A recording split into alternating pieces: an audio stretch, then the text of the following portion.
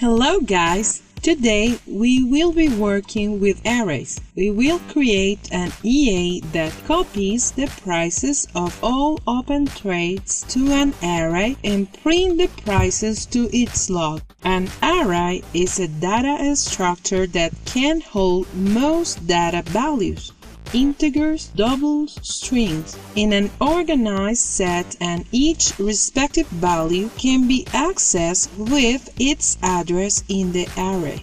An array can have a single dimension, having only one row with multiple columns, or multidimensional, having multiple rows and multiple columns like a matrix. In today's example, we are making a single-dimensional array that will store the prices of all open trades on our MQL5. First, we will declare an array of type double, because all trade prices have decimal point, so we have to store them as double. And then we create a loop to capture the prices of all trades currently open on our platform using the loop we created in our for loop tutorial. We use positions total as our upper limit when we set it as x, and we decrement x until it is 0. So, if the total number of trades is 20, loop will start from 20 and run till x is 0.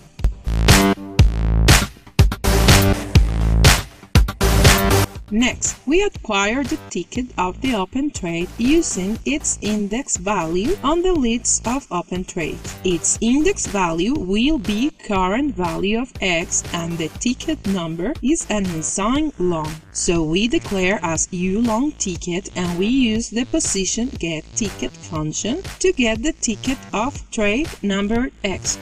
Next, we use the position selectByTicket function enclosed in an if statement to select the trade with that ticket. And if the selection is successful, the code within the if statement is run.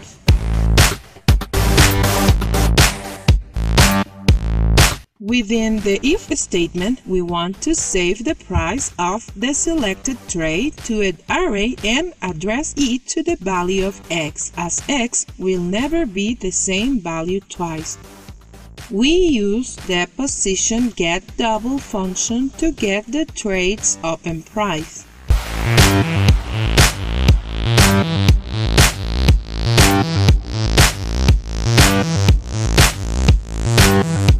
The position price open is one of the many values of an open trade that can be requested using the position getDouble function, and it returns the open price of an open trade.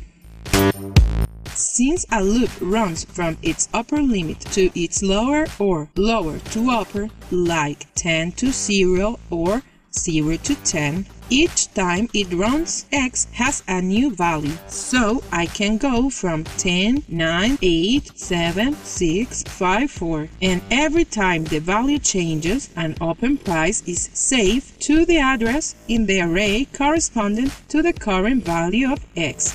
To avoid an array out-of-range error, we have to resize the EA's array to the total number of trades. So when 5 trades are open, array can receive 5 values, especially as we did not give EA a fixed size. You can give EA a fixed size by entering a value into the square brackets. For example, if we enter 1000, then the array will hold no more than 1000 values, but by leaving it empty, it can hold as many as will be sent to it. And to prevent an array out of range, we resize the array to make sure it can hold the values we send to it. Let's comment the size of the array so that we can see the total size of the array we created. We use the array size function to find the size of our prices array.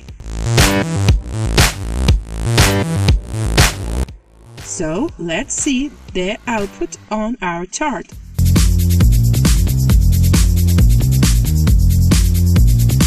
Displaying the value of 8 means that we have 8 trades open on our platform, and if we count, we can see that they are 8.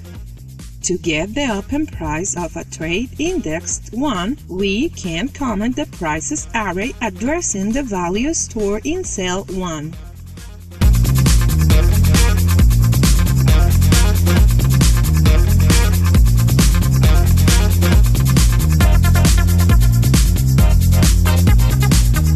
Now we run. Looking at our chart, the open price of the second trade is displayed. This is because the count starts from 0, so the first trade is trade 0, second is 1, and so on. So, if we want the price of the first trade, we address the serial value in our array. Now it displays the value of the first trade in our list of open trades.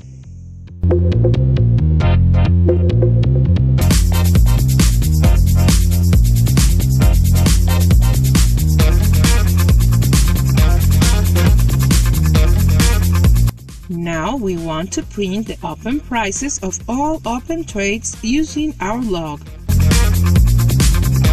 We make a loop using our prices array size as the upper limit, and we decrement to 0.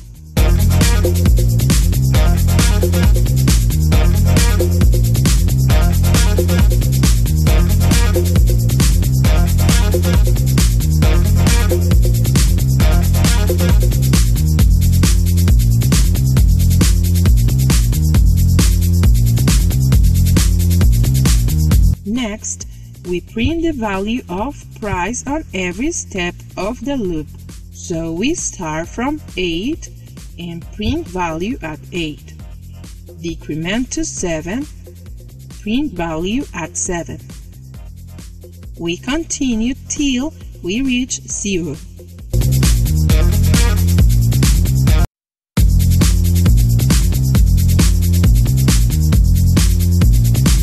Sorry, I use if instead of for.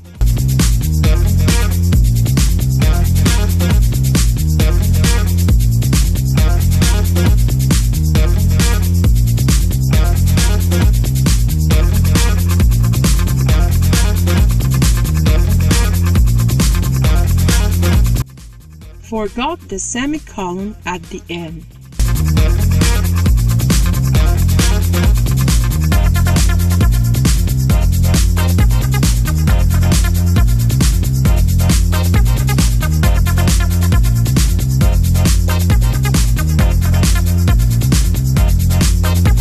We still have an array out of range. An array will store A values from 0 to 7, so regarding value A will result in an error. So my loop should only read 0 to 7, so my X should be total -1.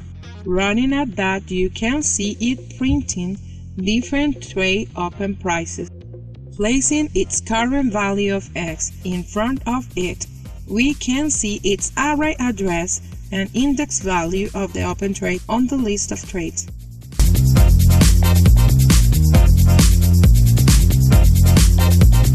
Let's remove the E8 so can't stop printing.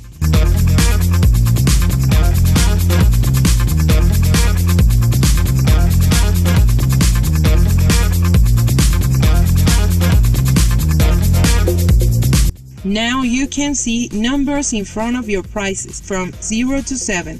0 means the first trade open price and 1 is the second, and so on till it reaches the last.